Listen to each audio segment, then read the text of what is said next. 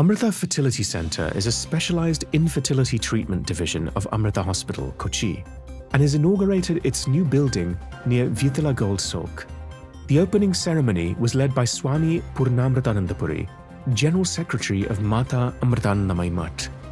Distinguished participants included Amrita Hospital's Group Medical Director Dr. Prem Nair, Dr. K. Radhamani of the Department of Reproductive Medicine, Dr. Fessie Lewis, and Dr. Avani Pillai.